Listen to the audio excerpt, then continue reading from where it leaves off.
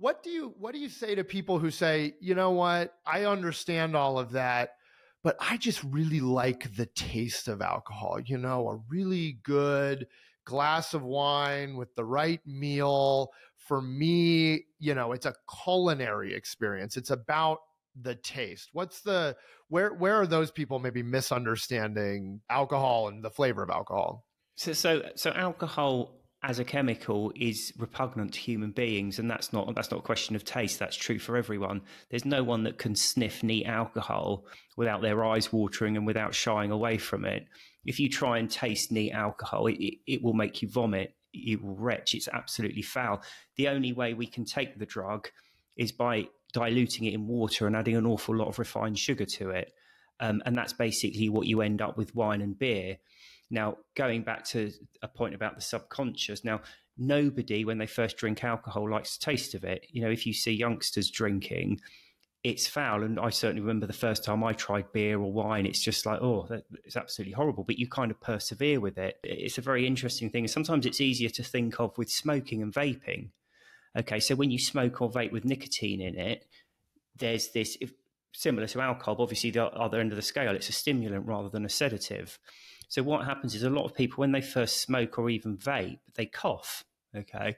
And that's their body's natural reaction to breathing in a poisonous gas is to cough. It's your body forcibly exhaling what is in the lungs as quickly as possible. But what happens immediately after that is quite interesting, because some of the nicotine from the smoke will have got into the lungs and it will have hit the bloodstream.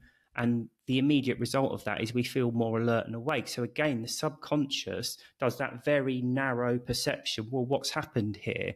Okay, we breathed in some smoke or vape that we thought was poisonous, but actually we feel pretty good for it because we now feel quite alert and awake. So the next time you go and do it, the body won't kick in with the cough mechanism because it starts to perceive the inhaling of smoke as a good thing, or the inhaling of vape as a good thing, because it makes you feel immediately better.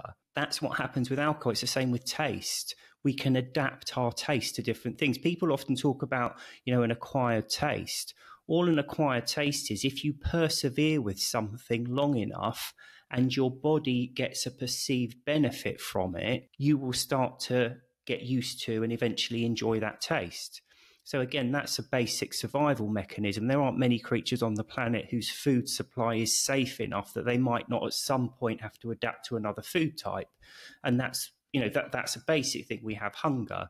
So the more hungry you get, the more desperate you are. And eventually you'll eat anything. You'll experiment with different things. Now, if you eat something that may taste foul, but actually it does have some nutritional value, immediately afterwards you'll start to feel slightly better. So your brain has this thing where if you consume something and you feel good for it, you'll start to change your belief or change your perception of that taste. And that's what happens with alcohol. I've already talked about how it creates that feeling of anxiety. You have another one and it relieves that feeling of anxiety. So that's how your brain starts to approach. You start to think, well, hang on, this glass of wine, for example, that I thought was foul, actually makes me feel a lot better. Therefore, there's nutritional value in it. Therefore, I'll change my perception of it. Because it's an interesting thing. We often say to children, your taste buds change over time. Nobody's taste buds change. Taste is a chemical reaction between the food and receptors in your tongue. Nothing changes.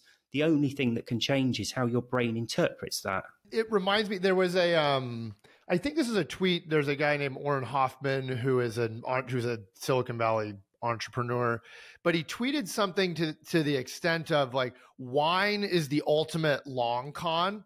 And it really makes me wonder if like the fine wine industry, and it's hard to say because I've had these enjoyable tasting dinners and like, I've got people in my life who I love and respect who really love wine, but it really makes me wonder, like, is it all bullshit?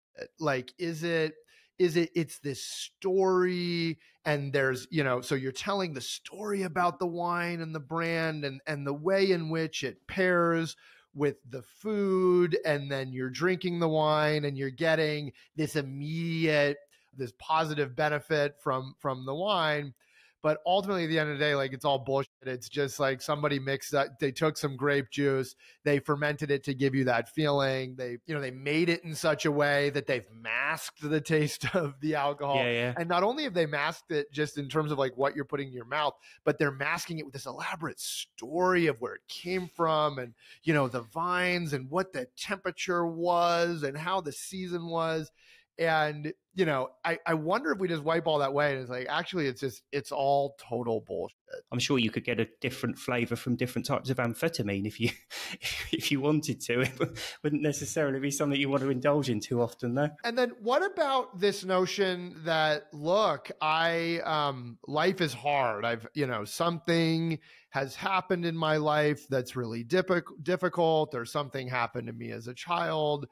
And I struggle to cope with that. Like, for me, alcohol is a good way to just get away from that for a few moments. It's really nice. I'm going through a hard time.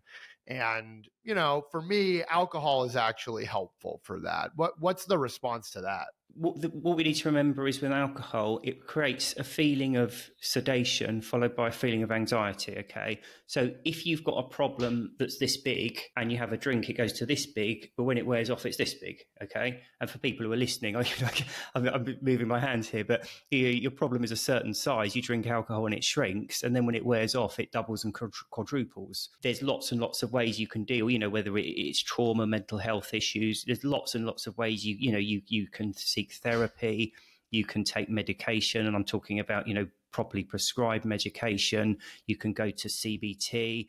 There's lots and lots of options. Alcohol and drugs as options should be right down the bottom of the scale, because one, there's that dynamic where although it has the immediate effect of seemingly shrinking the problem, it then exacerbates it massively when it wears off. And of course, the other massive thing we've just talked about is how alcohol impacts sleep, and the knock-on effect on your mental health for that alone is massive. So if you have got something that you are grappling with, the absolute worst, one of the worst things you can possibly do is destroy your ability to get natural and restorative sleep. You're doing yourself a massive disfavor with it. You may find it's immediately helpful, but my very strong advice would be find another way of managing it, because, as I say, alcohol and other drugs should be way down the bottom of the list of options for you. They're only going to make it worse. And it seems there's probably some delay in the processing of the issue, that, there's some certain amount of sober, like, acceptance and understanding and, just kind of like cognitively dealing with whatever the problem is. And that process is paused when you're using, and so you're like delaying the time to kind of getting through the processing of the issue. But in any case, you're not going to find any psychologist or therapist or psychiatrist who's going to say, hey, for your particular circumstances, I think alcohol is going to be pretty helpful for you. In terms of... There's an interesting dynamic here where you find people who are going through the grieving process. So there is a very specific and recognized psychological process that you go through with grieving. And obviously the extent of it is different from individual to individual, but the actual mechanics of it remains the same. And it can take longer or less time depending on how the person's affected and all the rest of it.